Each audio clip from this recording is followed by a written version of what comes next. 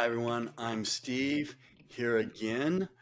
We've got our favorite guest back, at least one of mine, certified health consultant, Michelle Powers. Thanks for being with us, Michelle. Hey, I'm glad to be back again. This is fun. Okay, so we're going to talk about, and I don't know exactly everything you're going to say, but we're going to talk about 5 benefits of chia seeds. I use chia seeds. I know why I use them, but I really love what you're doing in your business and how you're guiding and directing people on how to be healthier. So I want to ask you first, and we'll just go 1 through 5, and then if you got a bonus, I'd love to hear a bonus. So stay tuned till the end if you want to hear a bonus benefit for chia seeds. So what would you say? What's the first thing that you would say or comes to mind about chia seeds? First benefit. Well, I'd say the first benefit is okay, we're going to give the component parts first as the 5 benefits. So they're very high in protein. When you think of that tiny little chia seed, in 1 ounce of chia seed, you get 5 grams. That's pretty darn good, because that's little gives you a lot. Good bang for the buck there. That'd be my first one. Yeah, that's true. There is a lot of protein in a chia seed. And complete aminos, a complete set of aminos, which is rare. Yeah. Are all the essential amino acids in chia seeds? Yeah, in fact, the history of Wow. that is, I don't know where it actually originated the use of them, but I know that the Mayan civilizations and the Aztec civilizations, they would give just a little bit of chia seed to the runners, because that's how they communicated, and that and water, and they just marathoned, right? It's just incredibly concentrated, powerful Wow, source I of didn't know power. that. I'd still pop a couple of amino acid capsules with it just to get Well, more. yeah, I do too. Yeah, you got to eat some chia to do that. Yeah. So, what's number two? Number two benefit of chia seeds. I would say it's got 5 times more fiber than oatmeal, per amount. That's pretty amazing because some people don't like oatmeal, or I like user-friendly things. Chia seeds super user-friendly. So that'd be benefit number 2 is the fiber content. Yes. And when I want to get my fiber really high, I make this little fiber drink and I use chia seeds and I mix them in like some macadamia nut milk or something, and it's loaded with fiber, no doubt about it. Yeah, those famous That chia seed puddings, right? yeah, my wife makes those, and that's why I use them. I feel okay. I want to really focus on my fiber, then I'll use those a lot. So, how about number three, third benefit? Okay, 3 would be in my mind. It's got okay. I'm always doing a comparison here, but it's very high in antioxidants, and everybody needs those, right? And it's higher than blueberries. So just think about it. You could do your chia seed pudding. You wouldn't even need to put your blueberries in there because it's got it covered. So that would be number 3. Okay, now before I ask you about number four, I'm curious, how do you eat these chia seeds? Because I know when I mix them into a drink, it gets really thick, like Yeah. that pudding. So how do you eat them? Well, that's a great question for many reasons. One is you do have to actually be careful because it's such a expanding food.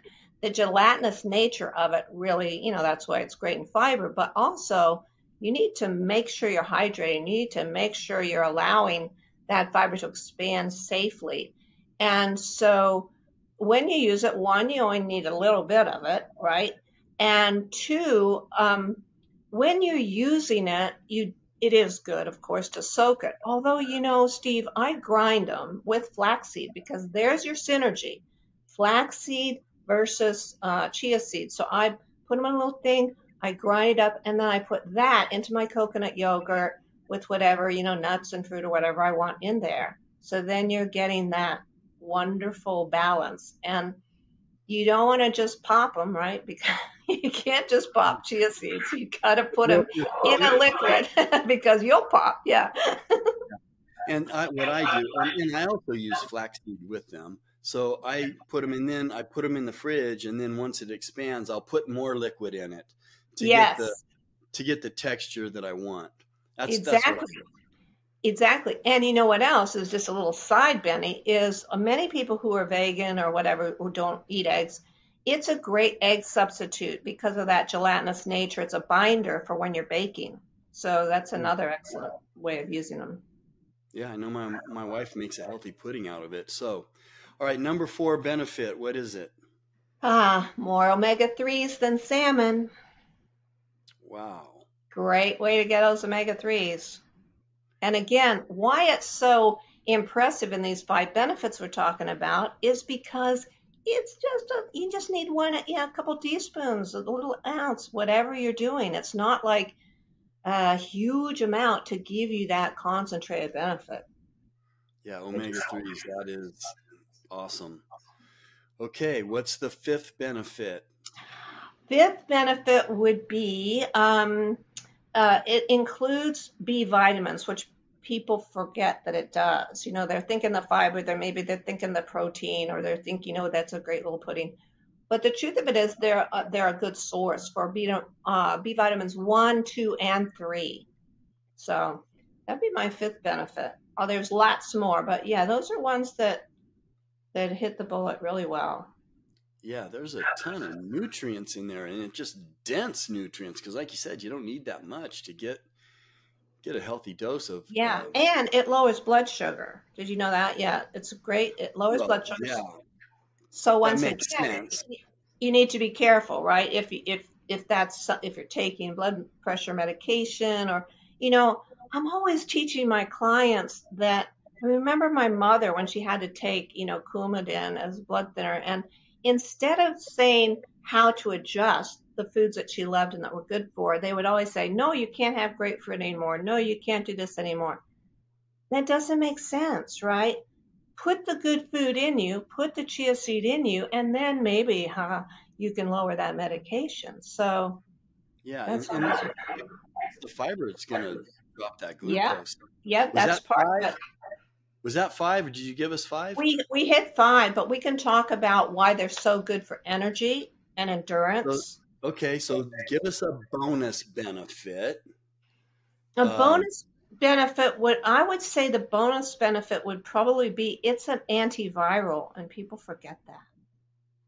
hmm, It's used as a source for dealing with HPV, with herpes. If you actually, use that consistently instead of, say, Valtrex or Lysine, you'll see it's been researched quite a bit.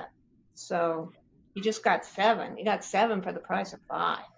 nice. Okay, so tell me one more thing, Michelle, and then we'll find out how to get a hold of you and all that. But so you talked a little bit about how you put this together and eat it. So if you're going to tell us what your recipe is, or what you put in this, you mentioned some yogurt or something. How if you personally, how do you eat chia seeds? Okay, here's my favorite way is I make chia seed crackers, because I'm gluten free generally. So all you need to do, this is like in 1 minute, I can tell you this recipe. Just take your chia seed, you put your water in, or you can use broth, or you can use salsa, anything that's liquid, right?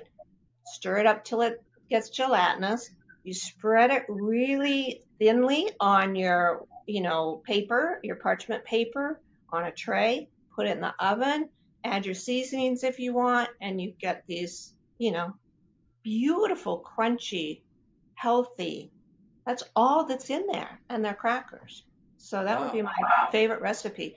And another one, I guess what I would want to mention to our audience, Steve, is that people are always asking me, do I need to do that organic? Can I get non-organic? Because for many people, the price point is going to make a difference on what they can afford. And my answer generally to people on that is see where it's sourced. That's going to tell you a lot. See if it's non GMO. Many times people will not go that quote organic certified route because it's very expensive for the producers also. So you just want to make sure it's coming from a healthy source in order to utilize it. Hmm. Okay, so Michelle, if people listening want to get a hold of you to um, get some consulting, do you have an email or what's the easiest way for them to get a hold of you? Right now, I would love to hear from everybody after watching this, or if they want more information or some consulting. And that would be, I'm going to spell it for you. It's hmoves@comcast.net. So that's HMOVES, like Healthy Life Moves. That's the name of my channel. hmoves@comcast.net. Okay, we can put that the link in the description also. If you guys have questions, um, put them in the comment section.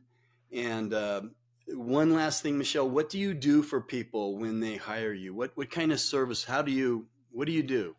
Well, thanks for asking that because it's broadening as especially post-pandemic and also each year we all continue to be alive. There are more things that we need to be proactive about. Don't you agree? Absolutely. So my list of what I'm offering now, because I have a broad base in nutrition and fitness and dance, and also peptides and neurotransmitters.